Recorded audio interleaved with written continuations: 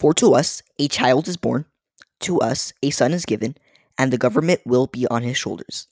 And he will be called Wonderful Counselor, Mighty God, Everlasting Father, Prince of Peace. With over 2 billion Christians in every country, Christianity is currently the world's largest religion.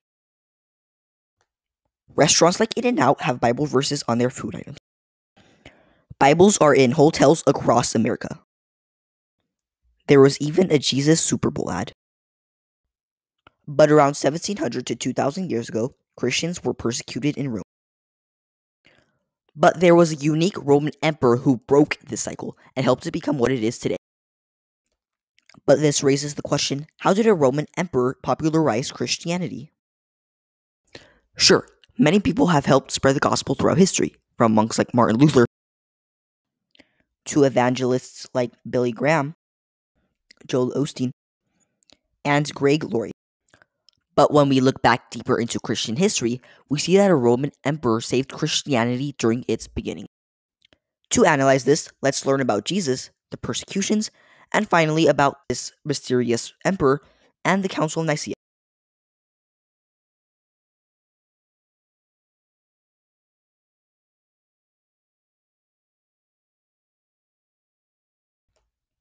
Jesus Christ was a Jew born sometime around 6 to 4 BC.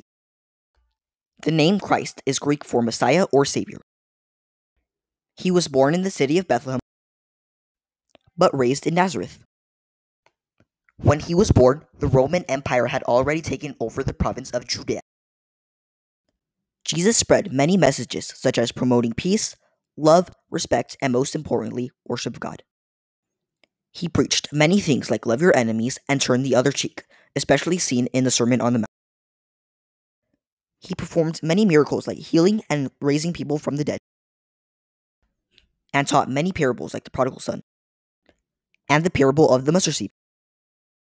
Along with this, he gains a good reputation, having 12 disciples, and people believed he was the Son of God. But just like in any superhero movie, show, or novel, there is always a villain. Many people despised his works and preaching. The Pharisees, a group of Jewish religious leaders, plotted to kill him. This ultimately led to Judas Iscariot, among Jesus' disciples, betraying Jesus. This caused Jesus' crucifixion, occurring between 30 to 40 AD. The Romans crucified him because they felt as if he was a threat to their authority. But after 3 days, he was resurrected from the tomb and brought alive again.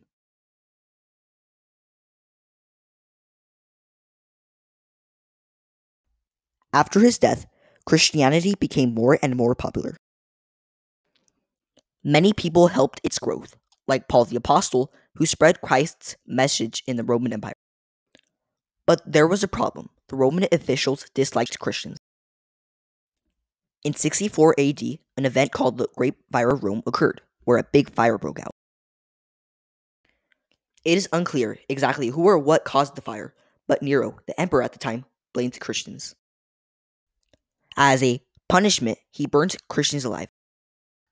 He crucified, threw Christians into wild animals to be eaten alive, and arrested many. Victims became known as martyrs. It is even said that the disciple Peter was killed under the rule of Nero, where he was famously crucified upside down. And Paul the Apostle, who was beheaded.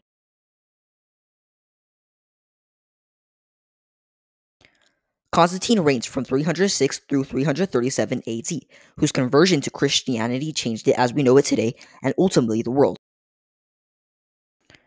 Constantine was born in Nisus, nowadays Serbia. His parents included Flavius Valerius Constantius and Helena, who was a devout Christian. His father later divorced his mother and married Flavia Maximiana Theodora and had 6 children together. Constantine worked at Diocletian's court, which was located in Nicomedia, since his father was promoted from military leader to one of the Caesars of the Tetrarchy in 293 AD in the Western Roman Empire. Constantine learned Latin, Greek, and philosophy. He was surrounded by pagans and Christians. Constantine witnessed the persecution of Christians there. Since birth, he was a pagan, but this all changed in 312 AD. Constantine was preparing for battle, since he was going to battle against Maxentius, a rival emperor with a good army, which worried him. According to 2 accounts, one by his son's tutor, Lactantius, and another by Bishop Eusebius of Caesarea. The day before the battle, he and his army saw a vision of a cross in heaven, and they heard Jesus saying in Greek, "In this sign, conquer."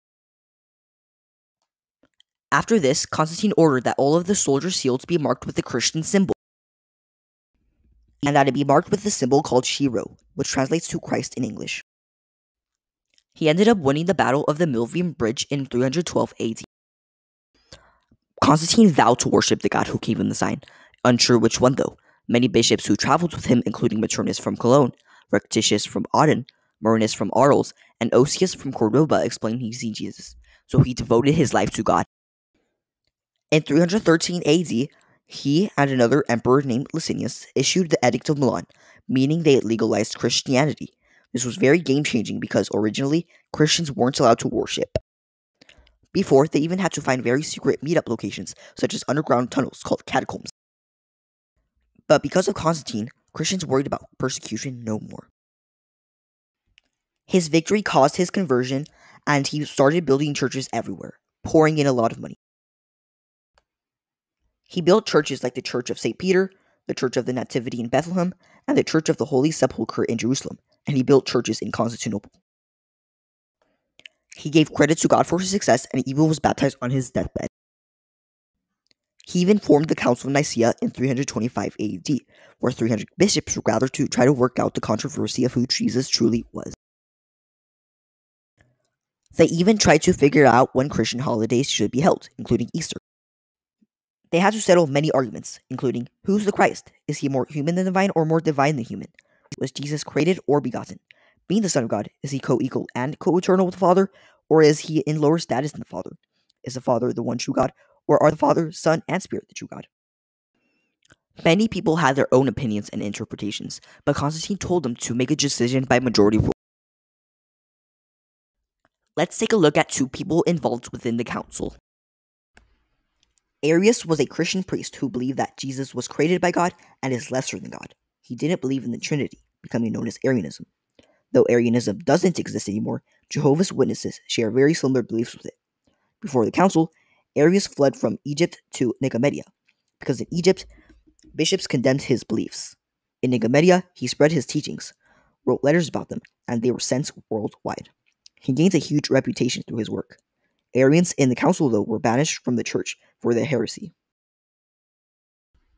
Athanasius was a Christian deacon who opposed Arius' ideas. He believed that Jesus is in fact equal to the Father and that the Trinity is real. Before the council, he also had a huge reputation. He wrote 2 apologetical books called Against the Gentiles and On the Incarnation of the Word. In the Council of Nicaea, he was the head leader of his belief system and welcomed the definition of the Son formulated as consubstantial with the Father. Within the council, he had many followers, basically outnumbering the Arians. Within the council, they argued about how to create the Nicene Creed. Arians wanted to try to use scripture to fit their own views, but Athanasius' team wanted to strictly use scripture to come up with the creed. Athanasius' team created a term that Arians couldn't use to fit their belief systems, and to establish that God and Jesus are of the same substance, which is homoousios, homo meaning same, and ousios meaning substance or being. These 2 roots combined means of the same substance, nature, or essence. They came up with the Nicene Creed, which holds the core belief systems of Christianity, which at the end was based around Athanasius' theology. This creed was spread everywhere by Constantine, throughout the churches, and is still recited in churches to this day. Athanasius was described by St. Gregory Nazianzen as the true pillar of the church, whose life and conduct were the rule of bishops, and his doctrine the rule of the Orthodox faith.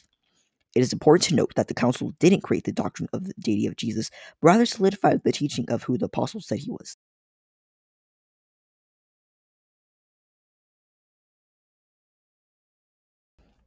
Constantine's efforts to support Christianity really helped. He legalized Christianity, enabling it to spread to many other people, rather than just a small group of people. If he didn't legalize it, it would either be a lot less popular than it is now, or even would have simply died off. He formed a council which helped since Christians were finally able to agree with something and not argue, which could have had a negative impact on Christianity. Although Constantine is very controversial, whatever his intentions were, we can all agree that without him, Christianity wouldn't be the same, and the world would be very different. I hope you enjoyed this documentary. Feel free to ask any questions if you have any.